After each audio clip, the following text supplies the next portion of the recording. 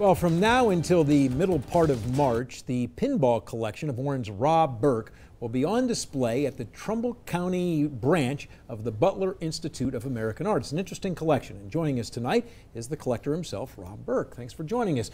When did this start, and why did this start?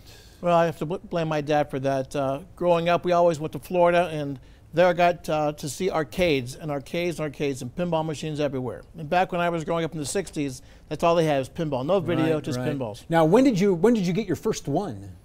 Well, when I was very, very young, actually, as long as I remember, 5 years old, there was a machine in the basement of our house. Okay. So it was there, I played it, but not until I went to college that I got reintroduced to pinball to the point where I was obsessed with it. Okay. All right, let's go through some of the collection. Here, kind of explain what we're looking like here. Let's start with the first picture. What are we looking at here? Well, we had some fans come to the museum, and I had them gather around the machine there. This game was called Knockout, and it's a fun game because the graphics was made by Roy Parker, and a lot of his pieces will be shown there at the museum. But he's very well known among the collectors. And this is another piece he called Majorettes. Majorettes was a great game because in certain states, they didn't allow free games. They only allowed free balls. So that game was made for that reason, that when you get a high score, you'd receive a free ball. This is one of your favorites, isn't it? Yeah, I love the artwork of this. This is a 60s styling. It was an experiment they made.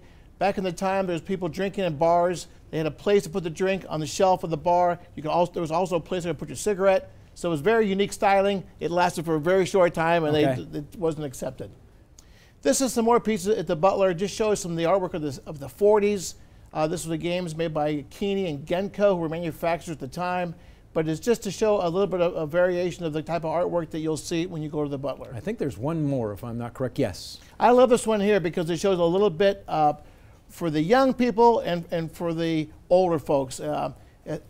This doll, we'll call it, this good-looking babe is sitting there in the fire. So the guys of that time, this was the 50s, would see that, and perhaps that attracted them to play this game. And there's also some fairy tale figures of some for the kids. How'd you get contacted by the Butler? How'd the Butler ever get involved in this? Well, I know Lou Zona through just being in this area, and I mentioned to him, I said, you know, this might be a fun piece of artwork to show to people, give them an idea what artwork is all about. And there's various types of pieces they can see there. All right, let me give you the information and the details on what is going to be happening. This is the American Pinball Collection by Rob Berk. It takes place from now. It actually opened this past weekend. It's open until March 16th at the Butler Institute of American Art on East Market Street in Howland. It's the Trumbull County branch. Now, I understand that in March you're going to have one of the artists that does pinball machines come and visit. Is that correct? So this is a real great opportunity for people to meet an actual artist, and he's also a pinball designer, John Papaduke.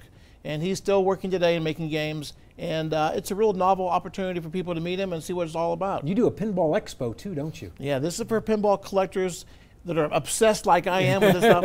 It's in Chicago. This will be our 30th anniversary, and we're really looking forward to it. We tour a pinball factory, and anyone with any interest in pinball can come there and have a great time. All right, Rob Berk, thanks a lot. Once again, if you get a chance, check it out. It's at the Trumbull County branch in Howland of the Butler Institute of American Art.